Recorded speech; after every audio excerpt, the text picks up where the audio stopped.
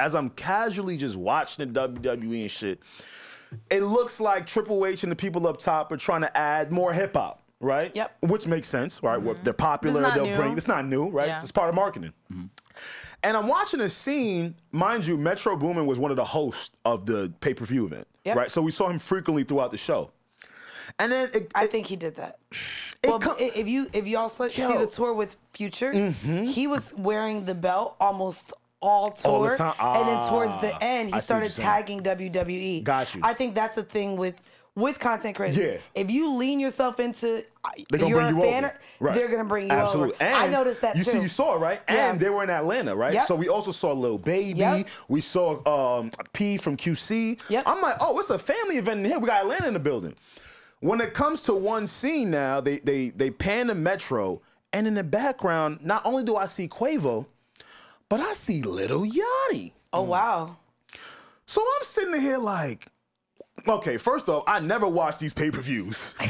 Not only do I ever not watch these pay-per-views, the one time I do watch, they on some hip-hop shit, and I'm not even sure if the producers, or maybe they are abreast to what they're doing. I think it's the AEW. Is it the AEW? What's the This other was one? WWE. They got AEW. So yes. AEW just had, I think, Meg Thee Stallion for their opening song. Sexy Red just had NXT. And then Sexy Red, but then also they already announced Summer Jam for next year in August that's taking place here for 2 days with Cardi B. And so it's really interesting to me how much we're talking about hip hop being involved with the NFL as of late, but now we have this other huge sports conglomerate that's literally aligning themselves with hip hop. And they've always kind of done it, right? Back in the day, they brought on guys like Mike Tyson, etc., right? Snoop, right? We've seen it before, but it's really interesting now. This one time, I'm like, wait, do they know that Metro and Yachty probably not supposed to be in the same room? Now, again, the excuse could just be, yo, it's Atlanta. I think art imitates life. And what I mean by that is hip hop is entertainment. WWE. It's all WWE. Oh, and we've been liking the battle rap all year. It's my guy it's right all there. entertainment. Okay. So you saw where he was driving us. Lil Yachty, I like this. Yes. Metro Boomin, it's all entertainment. It is. Boom. These guys all just want to make a bag. I mean, we don't. Do y'all remember when even Fashion Week they sat Chris Brown next to Quavo? Yeah, but I ain't gonna lie. That was real. That was real. Chris Brown. We heard the diss tracks that came after that. But then they said they were paid. They were paid to sit there. I ain't gonna lie. Yeah, it fell through with Meg.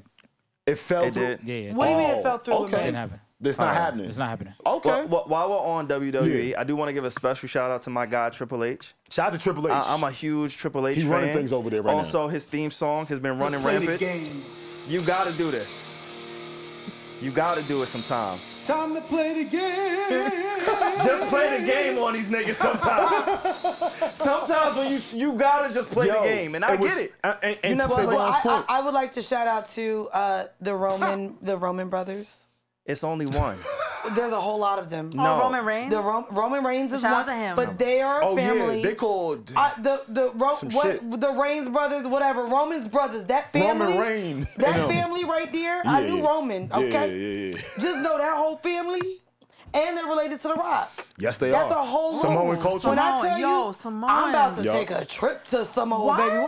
Oh, you got a boyfriend, baby? I'm gonna go. What you gonna invite me? I was like, bitch, we might need to go to Samoa, bitch. I do remember Googling why are all Samoans so large and strong. Listen, I like Roman Reigns more than them Samoan cookies, okay? Yeah, it's called the Bloodline. The Bloodline. There we go. Them. I'm disappointed in myself because I watched them. I deadass just watched them. I watch them too. On mute, in the memes, on the gifs. I watch them. That's not how I watched them. It was a different watching. There's a Netflix documentary about Vince McMahon, and it was like 10 episodes, an hour each of like every WWE era, and I'm not that familiar, so that was me literally learning. Yeah, you guys are. Never mind. Don't do that. What you Go mean? ahead and What you mean? You are psycho. I'm sorry. What era are we? We're Hulk Hogan, The Rock, Rey Mysterio. The Attitude Era. That was like Triple H, Shawn Michaels. And I learned about Yeah, which one was Rikishi in? Mortal Kombat. He was like Attitude Era. Bro. Mortal Kombat. Yo, Mandy, you good? You alright?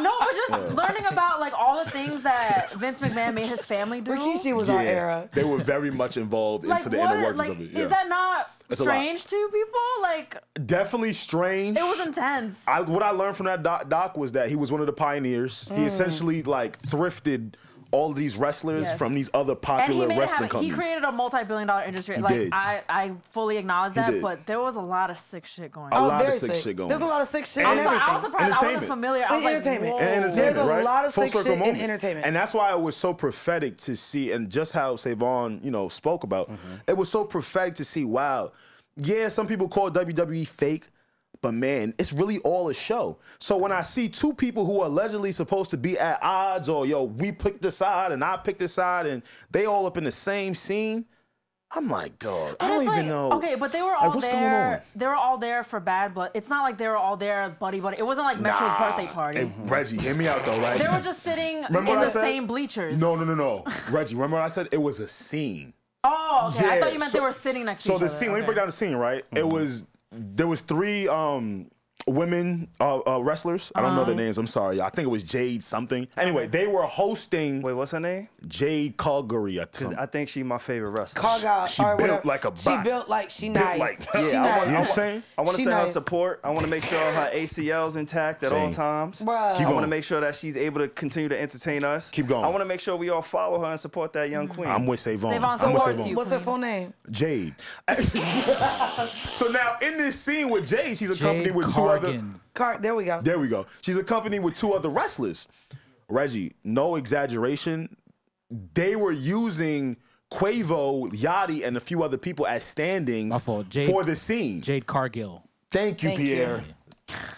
They were wrestling. Thank you, SaVon.